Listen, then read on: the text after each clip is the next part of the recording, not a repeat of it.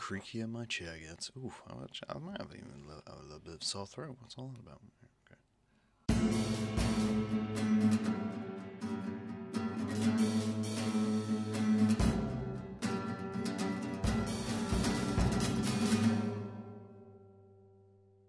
Kids, so obviously, to say obviously, within our society at the moment, there is this huge idea, which comes along with generations. Sorry, just checking the microphone working. Which comes along with generational divides between millennials and baby boomers and Generation Z and Generation. And there's all these little things, and there's a word which keeps coming up, which is offended. This whole idea of being offended as a person or as a culture, and that everything's offensive and that you're insulting someone and all this kind of stuff. And I'm not here to discuss that. I'm not. Because that's a whole other podcast, and there's enough people discussing that. It's very much in conversation at the moment as a thing. And it's something which I've worried about with podcasts. I've touched on quite serious subjects in quite a few podcasts. I've had guests on and we've discussed things at length, and that's why I like doing the longer podcasts, because it gives you a chance to talk around a subject. Is when you make something individual, for instance with these podcasts, well, the ones which are 20-30 minutes long, it's very easy to be soundbited to a level where you could be taken out of context. But with a longer hour-long podcast, you have chance to discuss with a guest and to get to know them as a person, and to me that's very important. To me, that's very important of understanding where they're coming from and why their opinion is how it is, and it's context. It's all about context, and so that's a huge thing at the moment. That's a big thing for people, and people are very passionate about their ideas, and other people get very on edge about people having ideas, and they worry about insulting someone, and some people don't worry about insulting someone because they assume they're insulting everybody. And I wanted to discuss this idea of trying to present an opinion, which I can essentially boil down to a singular sentence, if I must. 1 second. Sorry, just taking a drink. Okay, so it essentially can be boiled down to this idea that you can't tell someone to feel bad and expect them to, because those are two entirely different things. So what occurred to me recently, not recently, I had this idea ages ago, was watching someone try to explain their opinion and not understanding why someone wouldn't understand their opinion. And I think that's a huge problem within this whole culture which we have at the moment, is that people have become very passionate about their ideas, but don't really have a clue on how to present their idea in a way which would make people communicate. And so instead, present it in a very kind of aggressive, or less than aggressive, but very, less tactile way than they could present an idea. And that's what causes all these conflicts, and that occurs from both sides of the spectrum, from the extremely liberal, what the hell is that? It's from the extremely liberal to the extremely right wing. It's people trying to present ideas where they're not quite sure on how to present that idea, because essentially, if you present an idea which you know is going to conflict with someone else, then you have to have some level of skill of saying or showing what you're trying to say in a way that might change in a person's opinion. Essentially, you can't say to someone, so for instance, you have someone who says, orange juice is the best flavour in the world. If someone presented you with that as their whole world, and there was a whole culture built around this idea of orange juice, if you suddenly came along with blackcurrant, I just realised I'm drinking juice, and that may be why these fruits are coming into my head. But you came along with blackcurrant and said, no, blackcurrant is the best flavour in the world. My mother would disagree because she hates the blackcurrant flavour. So this is maybe me perhaps trying to entice her into drinking blackcurrant. But if you came along with that, you couldn't expect someone whose entire world had been built around the idea of orange to instantly change. To instantly go, you know what? Damn, you're right. especially if they've never tried it as well. Especially if they've never even had the inclination to touch or experience said black currant, they would instead just be like, no, orange is the best. Always has been. There is no other flavours. And they'd be less willing to try blackcurrant because it would change their world. And people resent change. They hate change. People really aren't flexible with the whole experiencing change thing. And that's something which it takes time to learn. And that's something which I'm quite lucky that I'm able to learn and able to be quite flexible with my life. And yeah, essentially that's the crux of the idea. Which leads me to another point. So, I hate charity adverts. Mainly because charity adverts have zero effect on me. Because they are doing what I've just suggested. The whole idea of a charity advert is to raise awareness of an idea and to get you to donate. So, they present you with an idea, starvation, disabilities, whatever you want to advertise. Present you with an idea, they expect you to feel bad and therefore want to give money because it's soliciting with guilt. Now, I hate that. And I hate it when people come to your door and they give you this idea because they are instantly trying to interfere with your life. And I realize that it is for a good cause, but the way the idea is progressed is not one which I'm receptive to. And it's not one a lot of people are receptive to. They're basically aiming for this kind of niche market of people who are receptive to just emotional triggers. Now, there is a better way to do this. There is a better way to present an idea.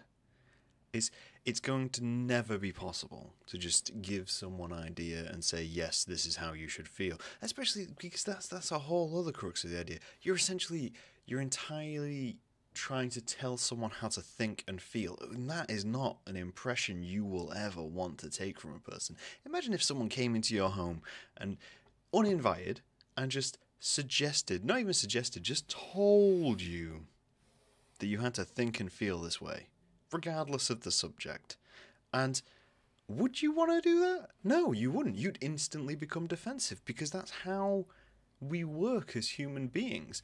And that's everything we are, is that when something we have within our life is there and someone questions it, you become defensive because it's part of your life.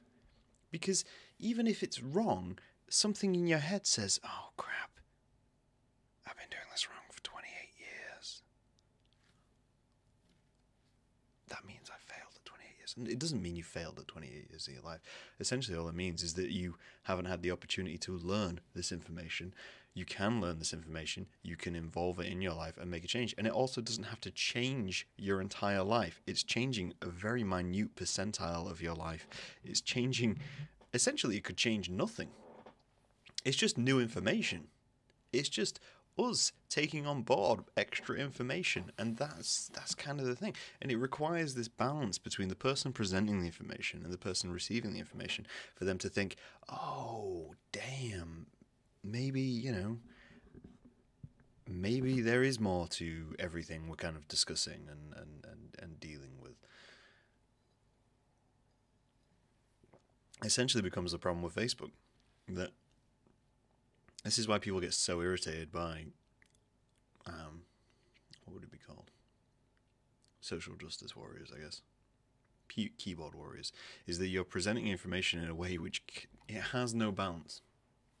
There's no work around it. There's no language which comes with it in order to present that information. It's just, boom, here's information. This is how you should feel and this is how you should think. You should think about it. And it comes across as really condescending. And it might not even be condescending. It might just be you going, oh, you know what, more people should know about this. But that's how it comes across. And I think it's important that people realize why people aren't receptive to ideas. I always find it interesting when someone does get angry about someone not taking up their thoughts and their opinions. And it's frustration. That's all it is. Is venting frustration. It's people looking at something and going, "Why is this so obvious? Why aren't you believing me? I can't understand it." And it's because it's how information is presented. And even if you present information in the correct way, in a way which is malleable and receptive and would make someone change or question their own beliefs, there's a chance that won't work. There's a chance they will just make a conscious decision to say, you know what? No, I can't. I'm not capable, and I don't want to. That's just something you have to accept after a while. There's something innate about us having to go, oh, well, damn. I guess I'll just keep trying to push the information, and trying to present it in a way which is forthright and live through that expectation. I mean, I have many ideas. And I know people aren't receptive to them. Because why would they be? Why would they want to take advice from some randoms? Even this conversation right now. Even us sitting here going, you know what, there's a perfect way to present information. No. This is a random podcast on the internet. With some random guy sat in a random house within the UK. There's nothing to say you have to take this on board. All I can do is present you with information and let you kind of talk around it, and let myself talk around it to know where we're at. What you need to consider whenever presenting anything, whenever giving anyone an idea, is that they have a whole life attached to them, and I think this is something which a lot of people forget very easily. Is that everyone has an entire life. Entire world of experiences connected to them. And whilst you have your own entire life and your entire world of experiences, those could be extremely different. They could be absolute chalk and cheese. They could be very, very similar, but you don't know that. And how they reacted to your experiences, even if they were very similar, will not be the same. It can't be, because we're all chaotic balls of chemicals. It's almost impossible to have an identical upbringing, and the chemicals within us may not make you react in the same way as a identical upbringing would make you react. So when you present someone with a thought, opinion, a fact, whatever you want to say, whatever you want to call it, a movement, you have to consider that what you're presenting to. There's a whole theory with selling something, and it kind of works along these lines of, you can't sell someone something unless they want to be sold to. That's the basis. If you can sell someone to someone who doesn't want to be sold to, that's generally not a sale. That is a scam. That's the whole idea behind a pyramid scheme, is that if you can't sell them the thing you want to sell, such as a timeshare, you sell them something else and then throw in the thing you want to sell. So when you sell a timeshare, you're not selling a timeshare, you're selling the holiday, the experience, the lifestyle, this idea that they want, which is why people fall for it.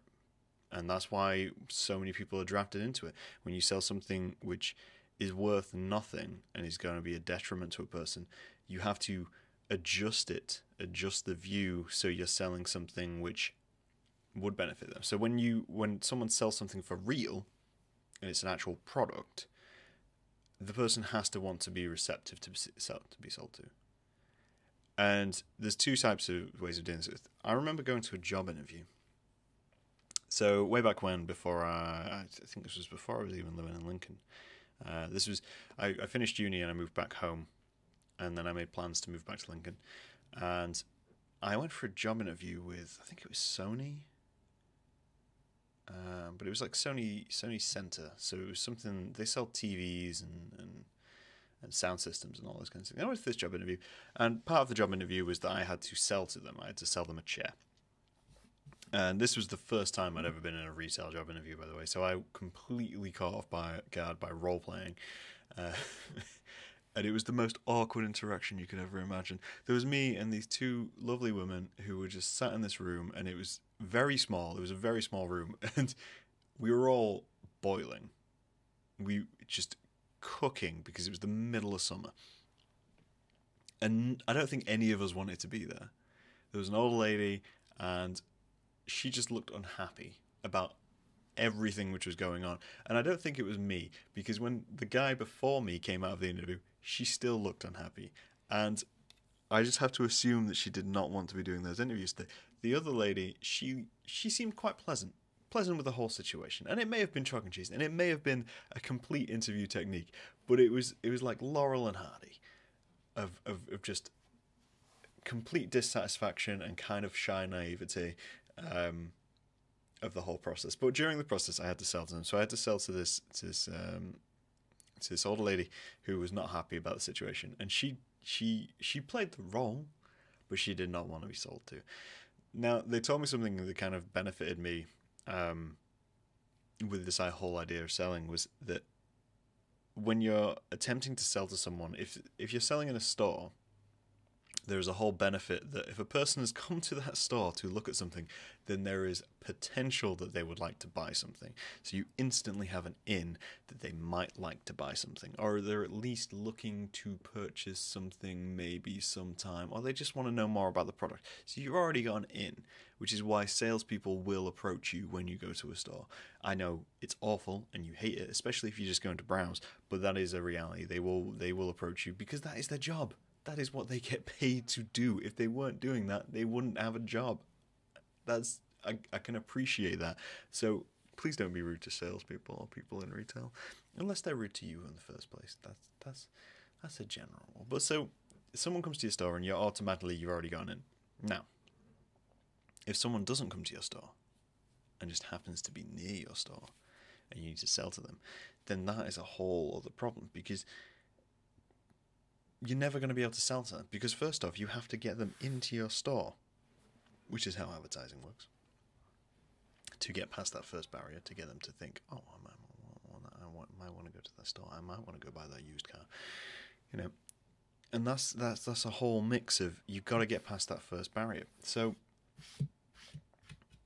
regardless of how things occur, you're going to always have that first barrier of if they don't want to be sold to, they're not going to be sold. If someone is life and they have this constructed life, even if this life's not perfect, it's still theirs. It's still connected to however many years of experience within life, however many life opportunities, families, memories, all of these things. They have this constructed world. They don't want something to come in out of the blue. Nobody does. Because that would mean they were not in control, and it would mean there was a fault within their life which they hadn't experienced or noticed, and that is incredibly damaging for a person to kind of go through. It's like when you've been in something for so long, and then suddenly it changes, and you never saw that change coming.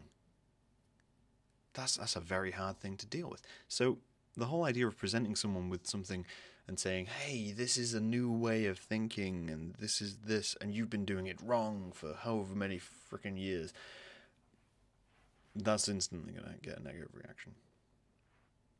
That's, that's just human nature. There's no way of avoiding that. So you've got to think like a salesperson. As bad as it sounds, as awful as advertising is, you've got to think like a salesperson. You've got to think, how do you get through to that point where they would want to experience a change? Or how do you take your idea and look at your idea from the outside and think, yes, there's an in here. There's a way for me to describe this to other people that they could relate to, rather than just throwing it at them and saying you're wrong. It could be the best idea in the world. It could be the most worthwhile cause ever to have existed in humanity. And still, if it is presented wrong, it will just not work. And again, it boils down to that line. You can't tell someone to feel bad and expect them to, because that's not how we interpret information. as people. You've got to have that time around it. And I want everyone to consider this. If you listen to this, I want you to consider this. Whatever your background, wherever you come from, you've got to have an idea of change. And it's the same with politics, religion, sociology, everything. If someone doesn't want to change, you've got to change that first. You have to convince them that there is better. Which is hard, especially when there is going to be a period of worse, especially for a lot of lives, especially if you're trying to introduce a massive change. Politics is a great example of this.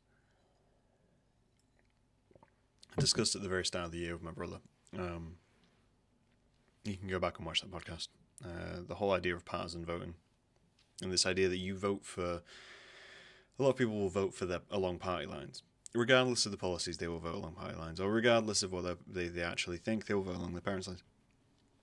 And that's a great example of it, is that you have this idea of politics and this whole post moment where in order to get someone to change political view, they have to want to change political view. They have to want to adjust that within their lives. And if they've not really seen a negative effect from having their view in their lives to their lives, they're never going to want to change that. Because why would you? If you were winning and you'd never seen a negative impact, it wouldn't make sense to you to change that, would it? Sad, and that's the thing. And that's the whole premise of a whole of the political party saying, well, no, the way you're doing it, yes, you're winning, but everyone else is losing. That's an incredibly hard ideal to present to someone. Because no one would want to be convinced that they've been hurting someone. No one would want to be convinced that they have gone out of their way and damaged other people and that other people have been suffering whilst they've prospered. That's not an idea someone wants to be shown. So you have to think around that idea. You have to think, how can I look at this and say, your life is the way you've lived it and other people have been suffering. And I think we can do both. And by the way, there is ways we could do both. Just throwing that out there as my political opinion. And it's that fractured idea. You can't force change into a mind. This isn't Inception. It's very rare someone has an epiphany moment and thinks, oh yeah, damn, I gotta go do that. So just maybe think about that. Consider that as a thought, as a spider crawling across my wall. When you next have an idea, when you next want to present something, it's no use just sitting there saying no. It's no use sitting there and asking someone or telling someone that they're wrong. You have to present them with a rounded idea. And there will be people who will just completely ignore that idea. There will be people who will, regardless of how you present an idea, fight it, because those are people who are looking for conflict. Those are people who are looking to be proven right. They want to expend some energy. They want to get some catharsis going on. And the way to do that is to argue and fight and vent. And that's a whole other conversation to do with podcasts and relationships. But that happens outside of relationships. It happens just in the general day-to-day. It happens in the workplace. You will find someone who just wants to argue. Because if they argue, even if they lose, they feel like a hero. They feel validated. And that's something which, other people have to deal with. But it's something to consider. If you have an idea and a thought and an opinion that you shouldn't get upset, or you should try not to get upset. I know it's hard. I shouldn't say shouldn't. You should try hard not to get upset when someone doesn't agree and someone doesn't change because of your opinion or what you've presented them. Because it is a struggle. It's a struggle from both sides. It's a struggle to instigate change in your own life, and it's a struggle to try and suggest change to someone else. And that's a huge part of just, existing as human beings and communicating as a community. Just something to think about. And I hope you will. I'm still watching the spider on my bedroom wall. I'm going to call him Keith. He's only little. Sorry, thoroughly distracted. I shall talk to you guys later. Have a great day. Bye.